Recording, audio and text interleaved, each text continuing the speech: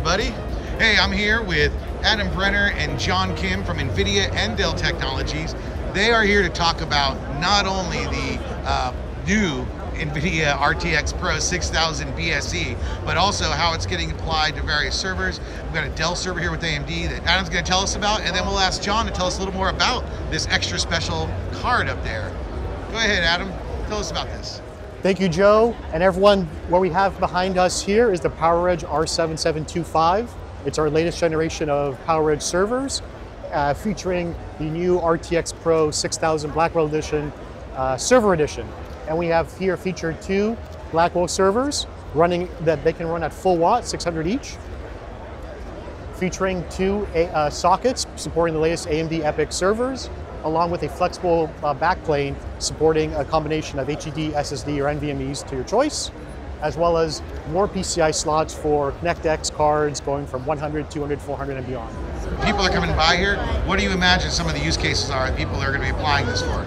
So the benefit of the R7725 is that it's a general workhorse.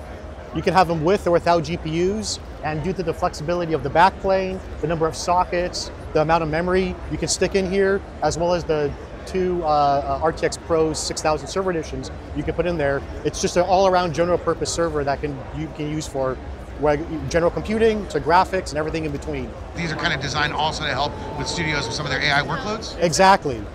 We have a demo off screen that's actually showing the R7725 running some Nvidia software along with the Dell AI data platform, which will help customers unlock their storage with data services offered by Dell and Nvidia.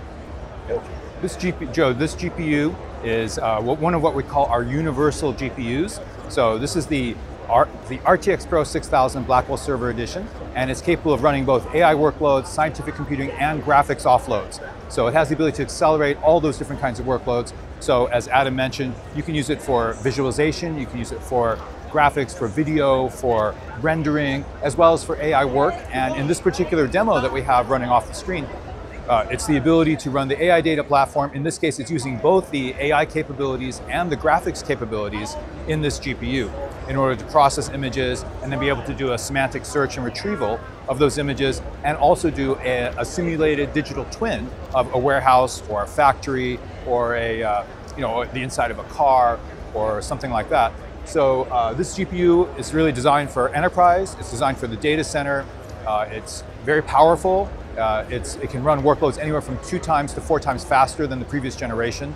And it's also air-cooled, PCIe, uses GDDR7 memory, and it's from the new Blackwell family of GPUs. So we're very excited about this and the ability to run it in these Dell servers.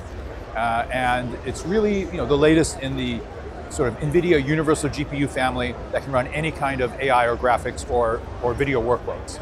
We were actually waiting for this to come out so that we could actually launch our VDI solution to CW, but we wanted to wait for it to get released because we knew something like this was coming, and this is now going to be the backbone of our whole VDI universe. The passive and the active cooling version, the server uses this version here, but with the fan, is that more for the desktop kind of environment? That's right. The active cooling fans on the GPUs are usually more for the desktop or consumer models, and we have some of those in the Dell booth here and a different station.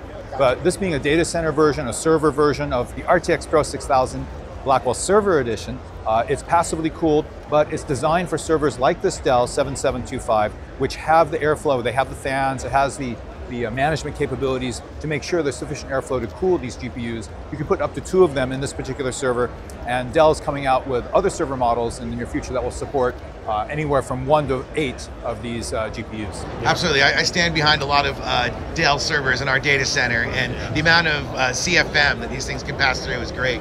And a little fun trivia fact, we have 6 of those fans here, and they're variable speed, and they can go up to over 10,000 RPMs.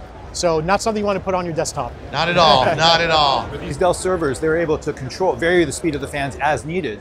So if the workload increases and the GPUs and the CPUs, I think in this case we have the AMD EPYC, EPYCs in here. So as they run hotter, the fans speed up to get more cooling and keep them cool and keep everything running well. Yeah, absolutely. Modulating the power settings and the fan settings is a big part now of the power strategy as you're trying to fit as many of these into a rack as you can. Being able to have finite control over all that is. And speaking of power, with the R7725, we can support 1 or 2 power supplies either in an active-active configuration to provide more power, or in an AB configuration for redundancy. Again, it all depends on the configuration, how many sockets, memory, storage, and PCI peripherals you use. Yes, this particular GPU has sort of two power modes, or the high power mode and the lower power mode. And one advantage of this Dell server is they can support two of these GPUs in high power mode for maximum performance. Gotcha. So this one, the Blackwell Server Edition in passive mode has those high and lower power modes, right? The passive cooling, yes. The passive cooling ones, yes, that's this model. Great. Okay, well, Adam and John, I really appreciate you guys' time. This is why I always stop by the Dell booth when I am at SIGGRAPH. The reality is whatever's happening this year at SIGGRAPH, you're going to find it at the Dell booth, and this should kind of be where you start your tech journey. They're usually at the front anyway, so it makes it easy. But when you do come to SIGGRAPH, make sure you stop at the Dell booth first, and then work your way around from there. That's what I do. See you, everybody.